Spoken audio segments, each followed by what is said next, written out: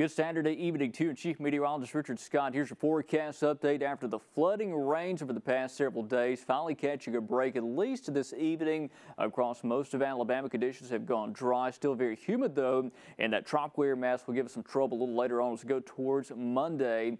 First off, let's go into the day on Sunday. Here's 3 o'clock tomorrow. Notice here, we don't have much rain. I can't rule out a shower or two during the day. The risk of rain at about a 20 to 30% on Sunday. Sunday night, clouds really thicken back up ahead of a cold front. A good chance for rain and storms moves in late Sunday night and early on Monday. We're talking about some of those storms becoming strong, potential for a few severe storms. We're talking about a damaging straight line winds, an isolated tornado or two. That'll be Monday morning into the midday hours. After lunch, the cold front sweeps off towards the east. Behind that, we get a cooler by Monday night and into the day on Tuesday. The front buckles back to the north just a touch as we go to Tuesday night, Wednesday, and more rain moves in. At that point, I don't expect severe weather, but rain will become likely, I think, as we go into the day on Wednesday. Forecast tonight, overnight lows back in the 60s. Very warm for this time of year at night.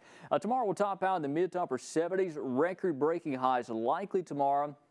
Also mostly cloudy, and again a small chance for a shower or two for our Sunday. Monday, good chance for rain and thunderstorms. Some of those could be strong, potential for a few severe storms early in the day. As we go into the day on Tuesday, temperatures will be a bit cooler. We'll top out near 60 on Tuesday. More rain, and yeah, there could be some thunder involved on Wednesday, but notice the cooling trend as we go towards the weekend. By Friday and Saturday, some areas could be in the 40s all day. Starting off the weekend, overnight lows back in the 30s.